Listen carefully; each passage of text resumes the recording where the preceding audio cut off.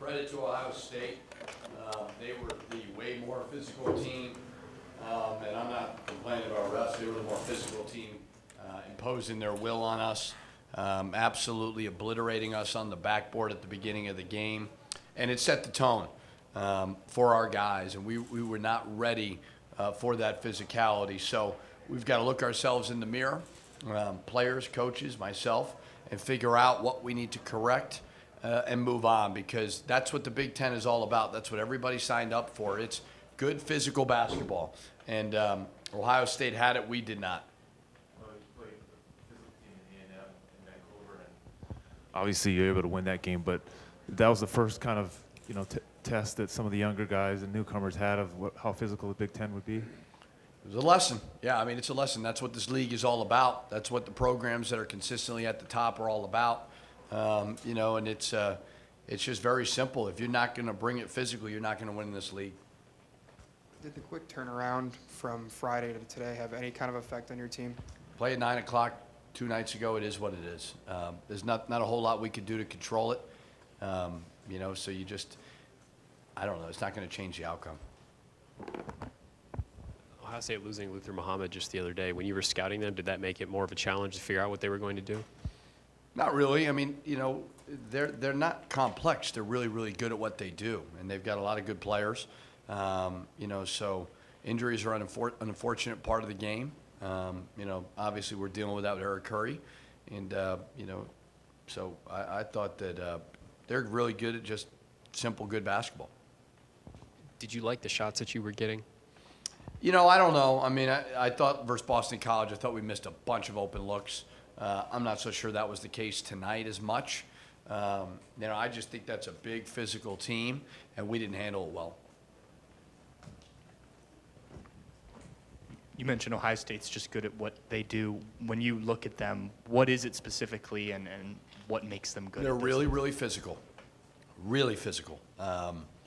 They're tough and physical, and they impose it on you. And again, not with fouling. I'm not complaining about the refs. I just think they do a really, really good job of little things of just being physical, whether it's a screen, whether it's a block out, whether it's an offensive rebound. You talk about Eric Curry's injury. You have a freshman in there playing for him, and then obviously Mats Stockman. What's it going to take for you guys to overcome maybe their lack of physicality while Eric is still out? Just going to have to get better and learn from this. Like I said before, injuries are a part of the game, and we're not going to make an excuse, so we just got to learn from them. Get tougher and more physical. Coach, you've talked about some of the struggles you had tonight. What were some positives you saw, things you think you can build on as you continue on with the season? You trying to set me up? No. I would say that nobody got hurt, and I would hope our flight's on time. That's about all I can give you for positives.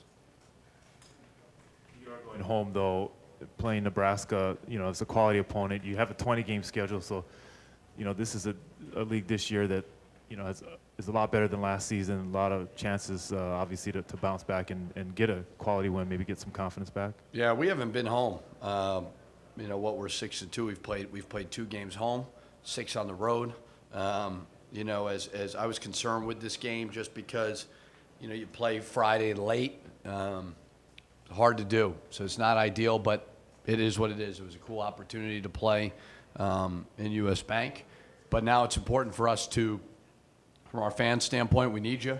Get a great crowd, show people what Williams Arena is all about, and then I gotta coach the crap out of these guys the next couple of days to get them better, because that's not good enough. It doesn't matter where you're playing.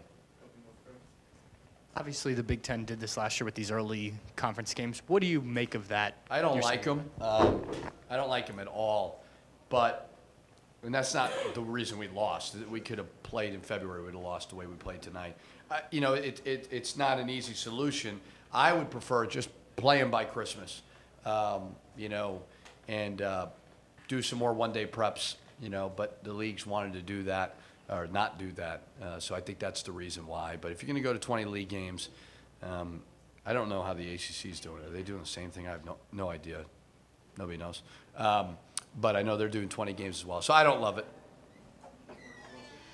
The three-point shooting, Gabe percentage-wise, he's the only one that really hits it for your team this year. Weren't able to get him free.